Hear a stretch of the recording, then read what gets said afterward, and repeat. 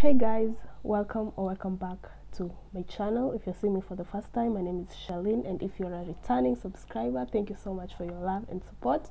I really do appreciate it. And I want to make this video even though I am exhausted. In this video, I'm going to share a little bit about my experience with these German exams. I'm going to be giving you 10 tips on how to pass your exams.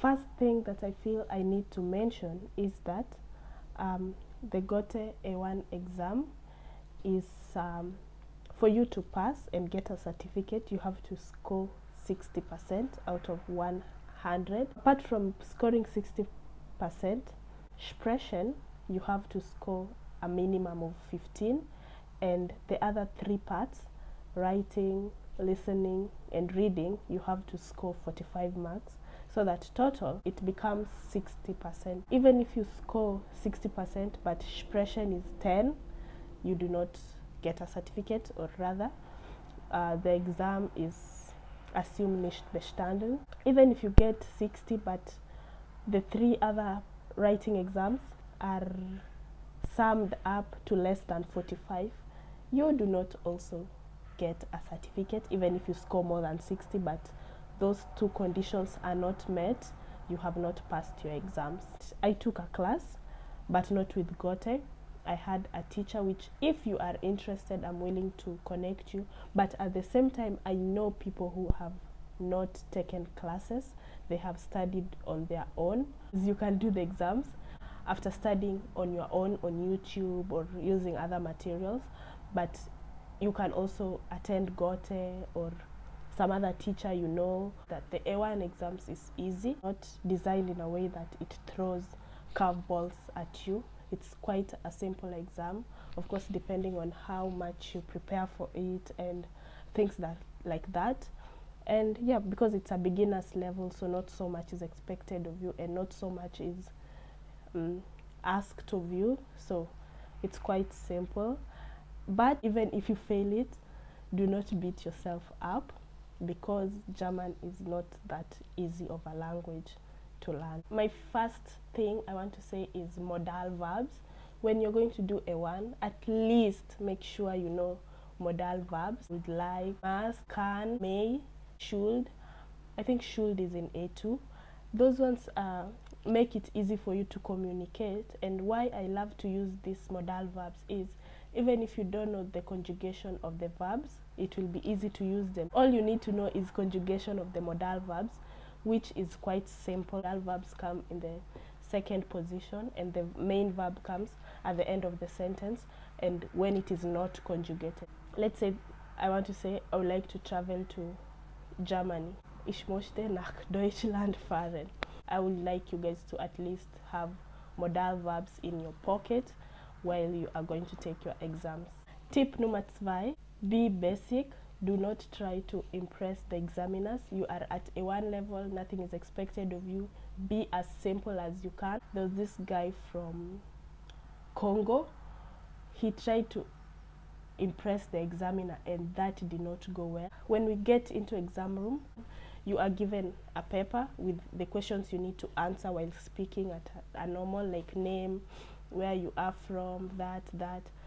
So then after you receive this paper, you're supposed to say my name, how old, where I live, and just basically it's a guideline to your introduction. And that boy, when he was given a chance, he started saying stories.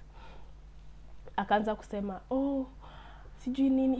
He talked for like 3 minutes na hatukuwa tunamsikia kwa sababu mimi sikuwa naelewa that level of Kijerumani alikuwa anasema. Akasema vitu mingi. Examiner akamsimamisha akamwambia, "Hey, hatuna time, just use that guideline." So when he's given the guideline now for him to now speak, he spoke, and then after you've spoken, the examiner anafaa kukuuliza maswali 2. So then this guy, though the questions he was asked for me was pretty simple, I don't understand why hakujua, yet he talked all that Kijerumani before. Akaulizwa, how much is the ticket from Kenya to DRC? He didn't understand that question. And then he's asked again, because he said he lives in Ngara, so he's asked, how many minutes on foot does it take him to walk from Gara to town. He didn't understand the question. So you're seeing the disadvantages of trying to impress an examiner, yet others were asked simple questions that you're supposed to be asked, such as spell your last name. But you see the questions he got because he was trying to impress the examiner. And if you go high, the examiner follows you right up there. There's no way he was going to talk all that German and then the examiner to ask him his last name. Of course, he was going to be asked because it's like he knows much. So do not try to impress the examiner. Be basic. Tip number 3, know the alphabet. Like, this is where the alphabet comes in handy. After you have introduced yourself, like I was saying, you might be asked to spell your last name or your first name or your middle name. It doesn't matter. You can be asked to spell something. You can also be asked to spell where you live, anything. You can also be asked to tell the time. Tip number 4 is time management. Anytime you're doing exams, time management is important because you do not want to be cut out of time. Anything can happen to you except you being that your work is not done on time, which brings me to the same guy. Before we went for Sprechen, I had seen him in the writing exams, and his paper was collected before he was finished. And I know this why, because when you're given the paper, on the last page is where you're supposed to write Schreiben. Before it was collected, he was still writing, and the examiner is like, no, time is up. So, you know, the examiner is trying to take and he's trying to write. And when his paper was finally taken, I could see at the back it was empty. So I know for a fact that he did not pass his exams because time management, and then he definitely ruined his Sprechen letter. So make sure that you work within the time. All I'm saying is make sure that you are on top of time and give allowance, like 5 minutes before time ishe, so that you at least go through your work. Tip number 5, vocabulary is more important than grammar, and I learned this the hard way. I was so much into grammar. I don't even know, up to now, I don't even know most simple vocabularies, but I know even slightly complex grammar. And vocabulary is important because in your lesson, in your horror, nobody cares whether you understand the grammar. Tip number 6, listen. I can't believe I didn't start to this point. This is the most important thing of your exam, because if you do not listen, you're going to fail. Your marks are not going to add up to 45 because of horror. And if you do not practice listening during the exams, hautasikia kitu. I can promise you that you will not hear anything. Lazima uzoee Wajerumani wakiongea, you are able to pick words mbio. I swear this is so important. Nikitoka exam room, nilikuwa nasikia wasichana wengine wakisema, oh, akisikusikia kitu, and I was like, yep, I know, but I had known earlier, so I had practiced my listening. When the audio played, it was a walk in the park for me. I could hear everything. Like, it was so wonderful. Ushaona tu ile feeling amemaliza kuongea, and then your question is like, of course alisema anataka nini? Anataka vegetable salad, not potato salad. You just mark the answers so nicely. Listen as much as you can. There are so many videos on YouTube that I used, and mostly they are made by these Indians. They take their time and put audios there for you, and that is so nice. Those are the audios that you can listen to. Yani, listen and jaribu kujibu hizo maswali zao. If you have Motive, your book yenye Goethe uses, it comes with a CD. Listen to that CD yote mara. It's like 100 and something audios, but ziko fupi. Listen to it hata kama unasikia mara ngapi. Listen to it. You know, I did not have enough time, so I listened to it twice zote. But you can listen 3 times. Listen.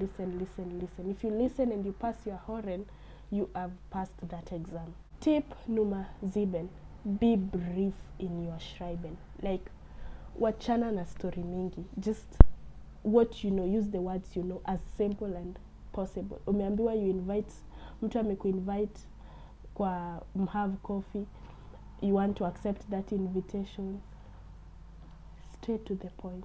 Thank you for your invitation. I would like to come. Where are we meeting? At what time? Just be brief, short sentences. Achana na sentence refu, you're trying to use vitu zingine to impress examiner. Be brief. Tip numa act. Use the words you already know.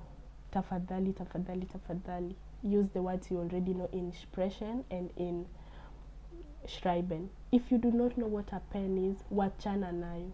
Don't end up calling a pen something that it's not. Tip number 9 is go to the website of the Goethe Institute. A practice paper is on their website. Take a look at it so that you familiarize na structure exam, so that you know how the exam is and how it looks like. Go through that practice paper so that you know what you're dealing with on your exam day.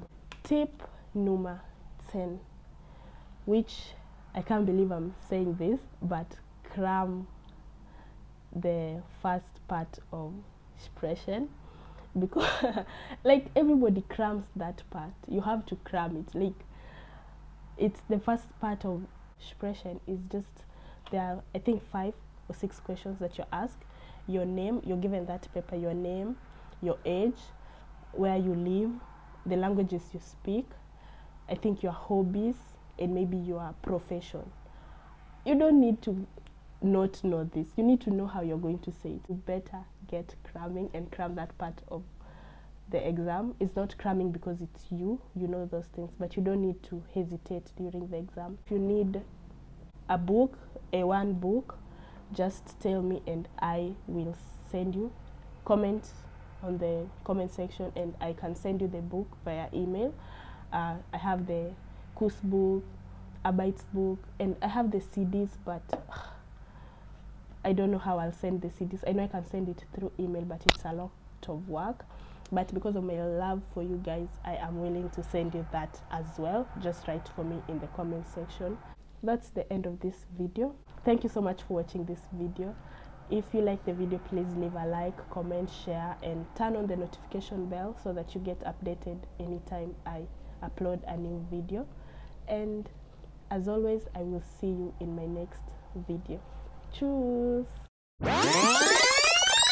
Tip Nummer 9. 1,